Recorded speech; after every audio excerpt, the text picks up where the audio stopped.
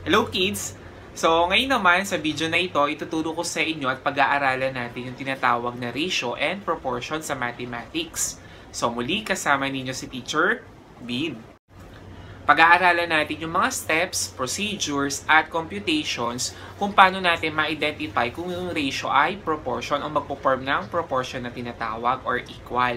Bibigyan ako sa inyo ng iba't ibang uri or type of examples para mas mainlawaan nyo at ma-master yung pagkuha nito. At sana mapanood nyo yung buong video para makita nyo yung mga iba't ibang procedure nga na sinasabi ko. Bago natin muna simulan itong video na ito, kung hindi ka pa nakasubscribe sa aking channel, please click subscribe at click mo rin yung notification bell para mag-i-updated ka sa mga latest video. Ito yung equality nga between two ratios. So, each part of proportion is a term. The first term and the last term, ito kung makikita nyo, A and B, ito yung first term, and the last term, ito ang tinatawag na extremes na part.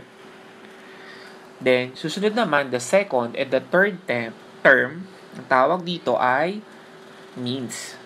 Yan ang tawag dyan.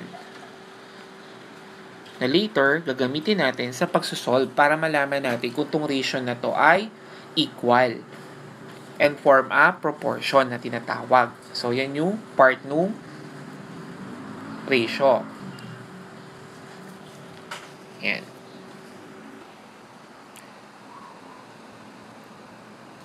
We have here our given 614 and 37.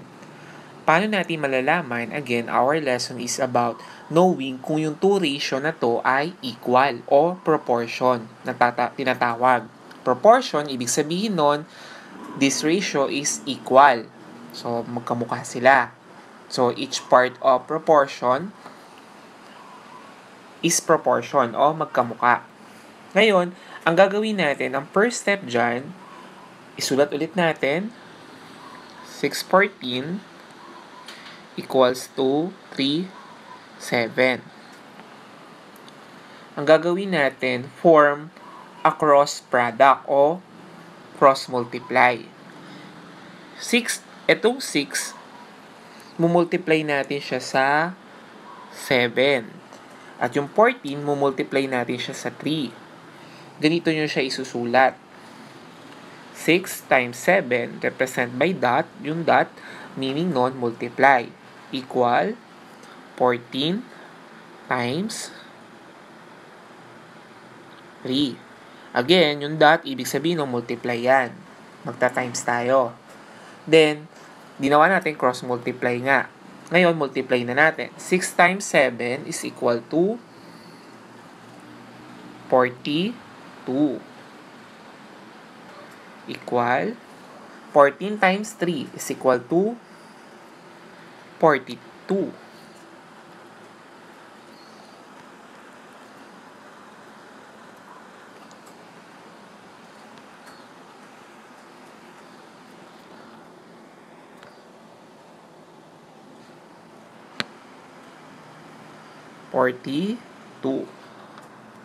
Lumabas, meron tayong same answer. So, kapag ganito, 42 equal 42, this ratio is equal. So, proportion siya. Magkamukha sila. Yan. Equal. Yan. Proportion ang 614 and 37. We have here our next given, 611 and 916. Ngayon, identify natin kung itong ratio na to ay proportion o equal. First step, write it in proportion. We have 611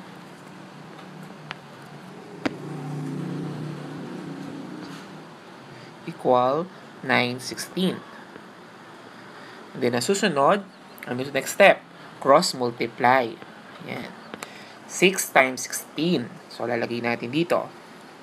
Yung dot natin represent non-multiply. Ibig sabihin, equal 11 times 9. Ibig sabihin nun, 6 times 16 is equal to 90. Is the answer?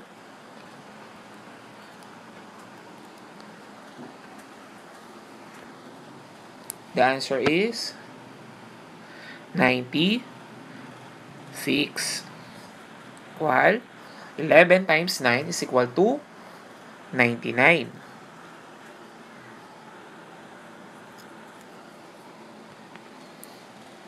So, 11 times 9 is equal to 99. 96 is equal to 99. So, magkamukha ba? Equal ba? So, they are not equal. So, they are not proportion. Hindi sila nag-form ng proportion. Ganito natin ilalagay yung answer. Ibig sabihin yan, sa ganyang symbol, hindi sila proportion. The ratio do not form a proportion. Yan yung ibig sabihin yan.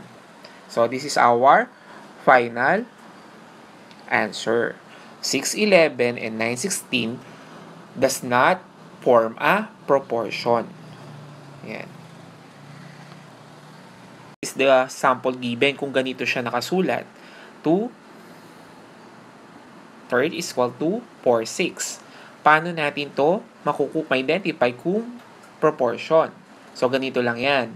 Ganito naman pag multiply yan. Hindi na ang gagamitin natin. Itong 2, multiply natin siya sa 6. And yung 3, multiply natin siya dito sa 4. Yan.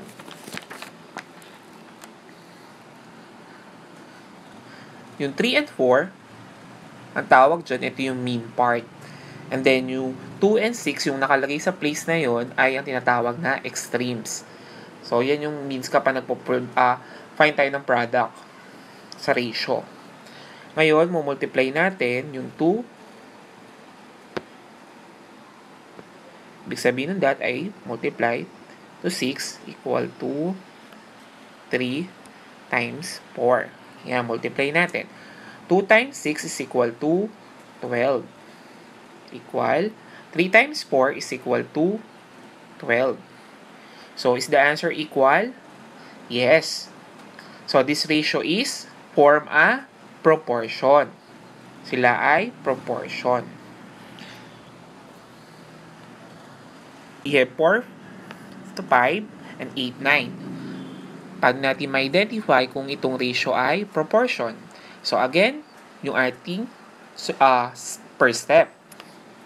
Yung pag-multiply. Sa natin multiply ang 4 sa 9. Then, multiply natin ang 5 sa 8. Ayan. Sulat natin, right? 4 times 9. Ibig sabihin ng that, multiply yon. Okay, sulat natin ulit.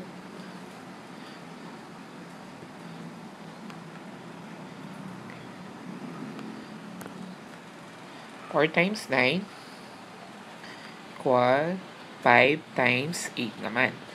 Then 4 times 9 is equal to 36.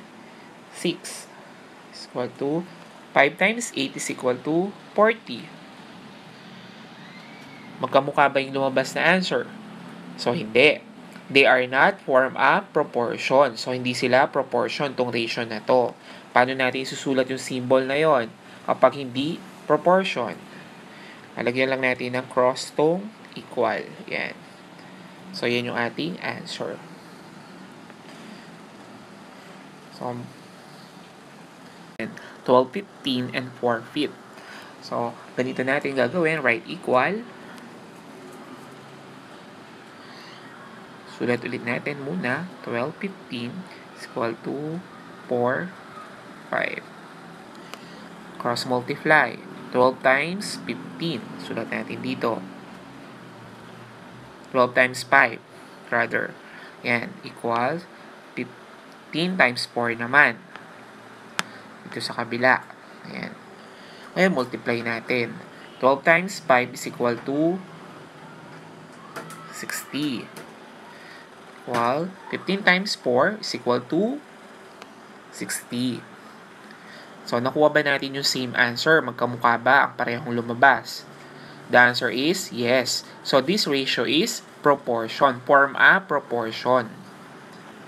12, 15, and 4, 5 is proportion. So, ito yung lumabas na ating answer. Is proportion, yung ratio na given.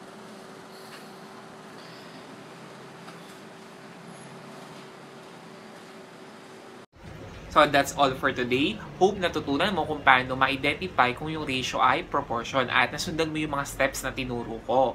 Follow mo lang yon. Kung meron kang tanong at hindi naintindihan, pwede ka lang mag-type sa ating comment section. At if nagustuhan mo tong video na ito, please click the like button. So maraming salamat. Till next time with Teacher Bean.